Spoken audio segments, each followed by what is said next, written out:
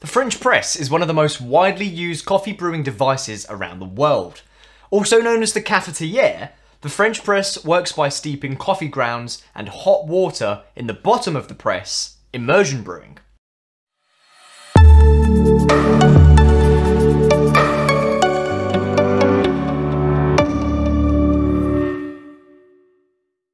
After a few minutes of steeping, a mesh filter is pressed to the bottom of the press using a plunger.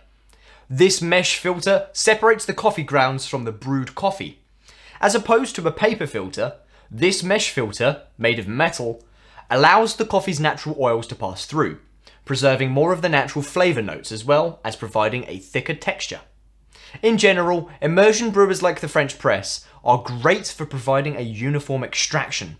However, immersion brewers are more vulnerable to over-extraction if grind size is not correct or the brew time is too long, so be sure to watch both of these variables.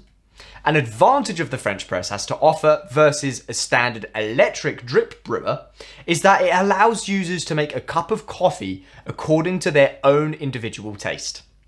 Users can vary the amount of time that coffee grounds are steeped, the amount and the size of the grounds used, and the temperature of the water to find an ideal extraction. The French press is also portable and only requires a source of hot water to brew. It is also relatively inexpensive, and you can generally buy one for under $30. So with that, let's jump into the tutorial. We're going to show you exactly how to make coffee using a French press. Step 1. Boil some water. Now, let's use water that's actually slightly cooler than boiling. So we're talking around 95 degrees Celsius or 205 degrees Fahrenheit.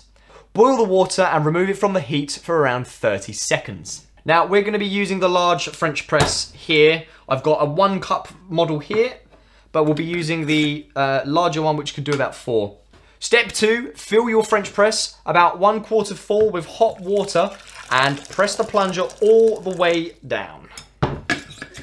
Swirl the hot water around the French press for around 10 seconds, and then we're going to pull the plunger back up and we'll remove the lid. Now, we'll just discard of the water. We won't be needing that. Step 3, grind your own coffee beans. Always use a coarse grind when brewing with the French press. Add coffee to the empty French press. I'm going to use one that I've already ground earlier, and you're going to want to use 2 tablespoons of ground coffee for every 1 cup of water. My scoop here is about perfect for 1 cup at a time. Now, gently shake it back and forth just to settle the grounds. Step 5, pour about half of your hot water evenly over the grounds. This step is called the bloom. Hot water forces the ground coffee to release trapped gases, leading to the expansion of the coffee and wonderful aromas for you to enjoy. During the bloom, a thick crust of coffee grounds will also form. Start a timer. Once your timer hits about 30 seconds, stir the coffee gently for 5 seconds just to break up the crust and the mixed ground evenly with the water. And pour the remaining half of your hot water over the coffee.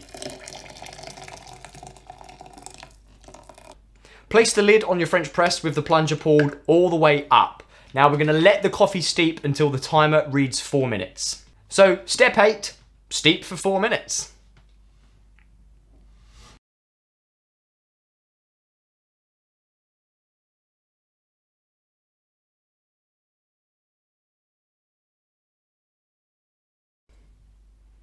Okay, 4 minutes are up. Step 9, press down on the plunger evenly and slowly. Now, this is to filter out the grounds from the coffee.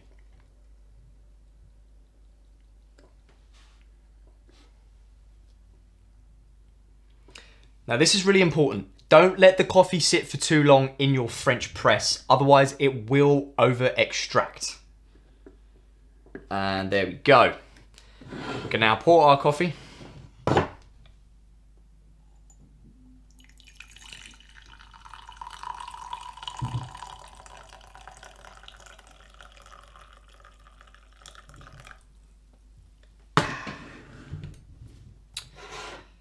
And enjoy.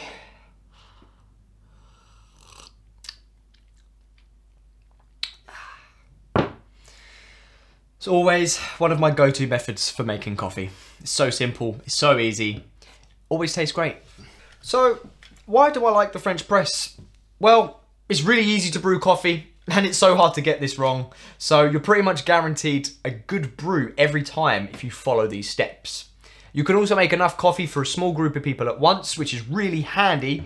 I just love making a big jug of coffee when I have friends over for breakfast, so everyone can just serve themselves.